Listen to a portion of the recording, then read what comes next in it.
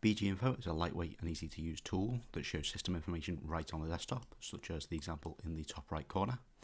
It's really customizable and you can basically set it to display a lot of information. There's a lot of custom ones that are already built in for you, or you can use WMI to pull very specific granular information. To start, we need to download BgInfo. To do that, if you just open a web browser and search for BgInfo, and then go to the Windows Sysinternals Microsoft Docs. On the BgInfo page, you can use download BgInfo to download the application. Once it's downloaded, if you just show in the folder, go into the compressed archive and just copy out the BgInfo application. I'm just going to create a new folder on the desktop called BgInfo and paste it in there. Next, we need to run the application and then accept the license terms. So by default with BgInfo, it automatically populates it with all of the fields. So what we can do is we can just apply this now and see how it appears. So by default, this is how it looks. Now, I don't need all this information, so I'm just going to delete it and then add a couple of the ones I want. So the host name and the boot time.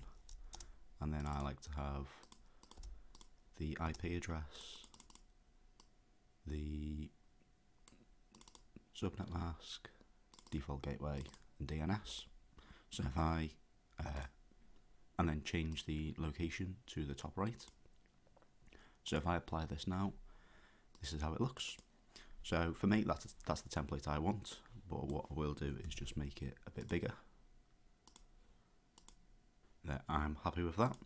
So now we need to save that template by going to File and then Save As. We'll go to that folder that I just created and call it Template. And then I'll just close out of that. So now we've got the folder with the BgInfo application and the BgInfo template that we want to deploy. The next thing we need to do is copy this BgInfo folder to a shared location. I prefer to use like the domain share rather than file share. So if we browse to your domain name, so // whatever your local Active Directory domain name is, then go to sysvol, there the domain name, then scripts. I just like to move that in there. So everything on the network should be able to access this location by default. So now what we need to do is create a script to basically run this application using the template. So if we just do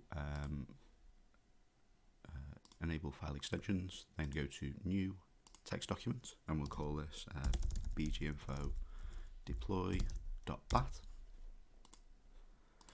Then within that, we will want to right-click the application, shift right-click the application, and then copy as path, and then paste the pathway into the document, removing the quotes, then do a space, and then shift right-click and copy as path the template, and do the same by removing the quotes.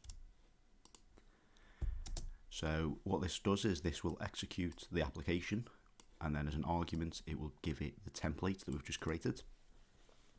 Then we need to add a couple of switches, so we'll do /silent and then /no license prompt, and then we'll also do timer is equal to 0, just so it runs instantly rather than waiting the default 10 seconds. So if I hit save on this, now to test it, I will just run the application and make a slight modification to the template just to make sure that it does deploy. So if I just type in, we'll just do test, file, save as, overwrite the template that's in the sysvol scripts BgInfo folder, and then we'll cancel out of that. So we can see it doesn't say test or anything here, but as soon as we run the BgInfo deploy executable, it should update, and it does, it's added test. So what I will do now is just remove that test. So that file, save as, template.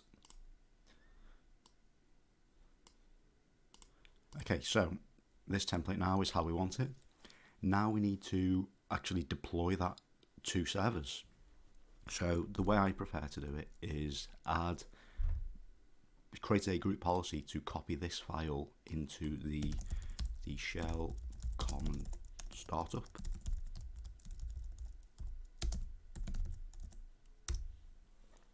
So basically this file location, the C program data, Microsoft, Windows, start menu, program startup, any executable that's in here will automatically run on logon. What we need to do is open a group policy.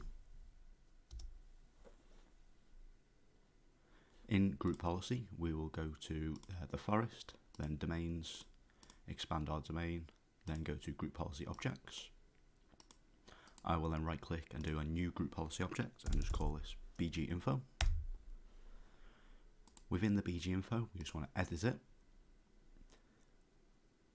Then go to Preferences, Windows Settings and Files. Within here, we can do New File. Now the source file, we want this BgInfo deploy executable, this bat file we created. So we'll just shift right click and copy as path.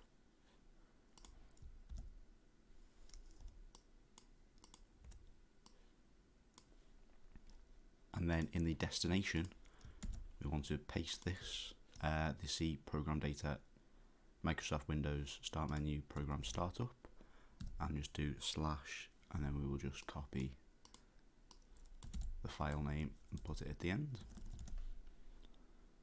And then before we apply it, we want to go to common and do item level targeting, and then target. Now this is where we actually want to select the objects that we want to deploy this to. So we can go to new item and then organizational unit, and then select computers in OU, and then in here you'll find all of the organizational units. So I'm just going to select domain controllers. So if you have an organizational unit in Active Directory called, for instance, servers, where you store all of your servers, select that one. But I'm just going to select the domain controllers for an example, and then press OK.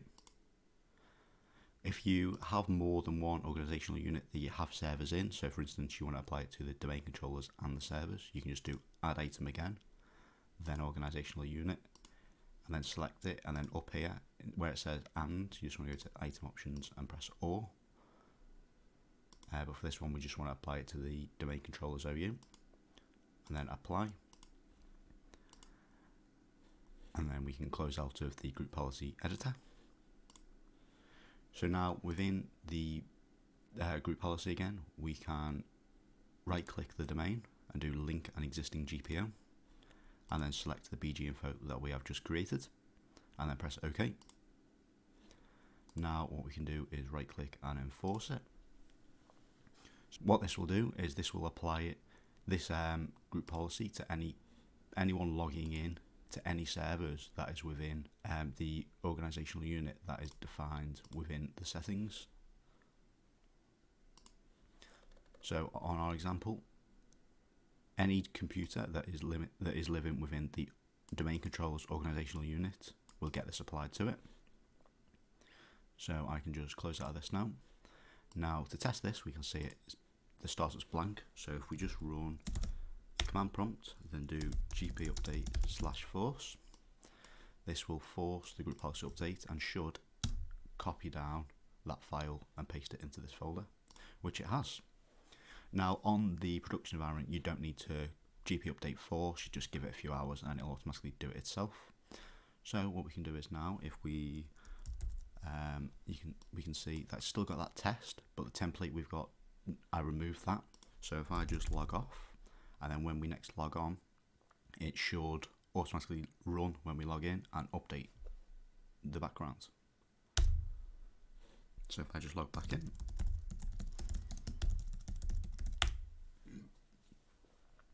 we can see that test is still there, and after a couple of seconds it should run and then remove the test. There we can see it's running, and now the test has gone. that is how easy it is to set up and deploy BgInfo.